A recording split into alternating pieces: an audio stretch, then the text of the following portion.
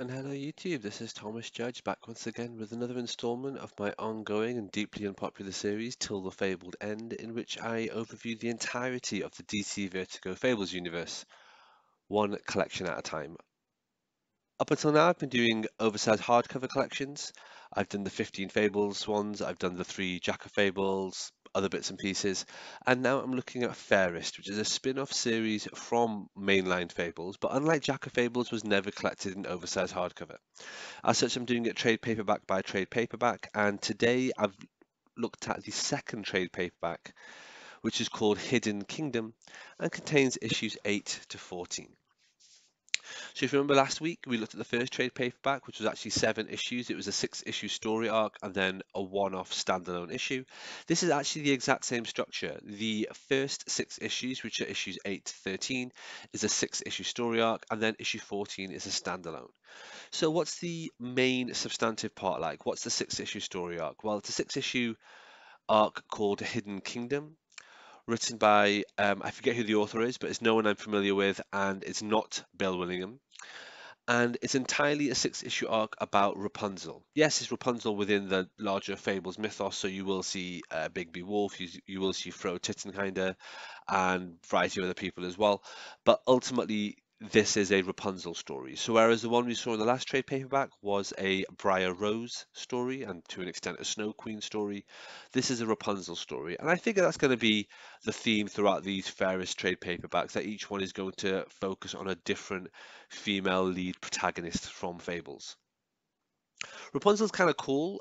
She wasn't a massive player within the main Fable story, and to be honest, I'd kind of forgotten all about her. But having been reminded of her when I started reading this, I remembered she is quite cool. She has this whole thing going on where her hair grows infinitely and it grows really quickly, and as a result, she's not allowed to leave Fabletown because her hair grows something like a foot within 4 hours. So she can't even go to watch a movie in the cinema or something like that because it's just too noticeable to mundanes. Um, yeah, and this story is basically about her. It's set well before the Fables story itself.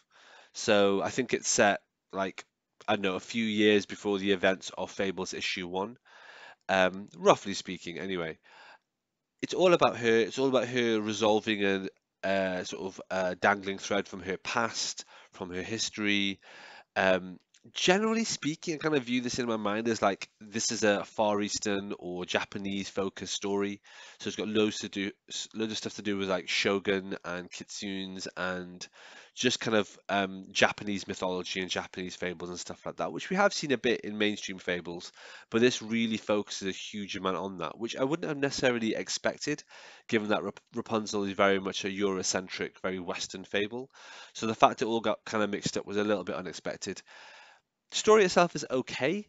It's got a couple of cool dark twists and turns near the end, but ultimately speaking, um, it was just okay. I found it a little bit confusing and tricky to follow, and that's partly because it relied upon a knowledge of a lot of fables and a lot of Japanese history that I just wasn't familiar with, and I'm just not familiar with, being someone who's obviously born and raised in the West. So some of it was a bit over my head, some of it got a little bit confusing and hard to follow. Generally, it was a pretty decent story, although it hasn't really got any impacts or long-standing consequences. This 6 issue arc happened before the main Fables arc, and if you never read this, it won't change a thing. The main Fable story, the main Bill Willingham 150 odd issue story arc remains the same and unchanged by the revelations and twists and turns in this. That said, if you're a Rapunzel fan, definitely worth reading. I'm kind of a Rapunzel fan. I thought this was pretty good, but it's not as good as the last trade paperback.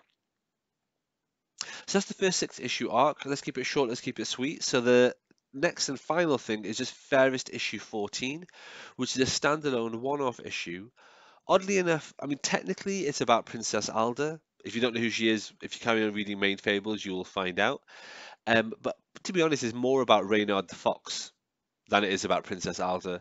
It's okay as a standalone one-off issue, but it feels very much kind of like a what if vignette more than anything else. It doesn't really seem to have anything interesting going on in it. And despite an attempted epilogue at being a bit menacing and, ooh, what's going to happen next? It's just a very average, middling, blink and you'll miss it issue. Nothing good, nothing bad.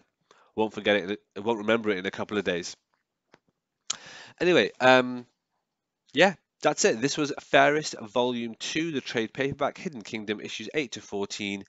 Pretty good, but not great. Homework for next time is going to be trade paperback 3.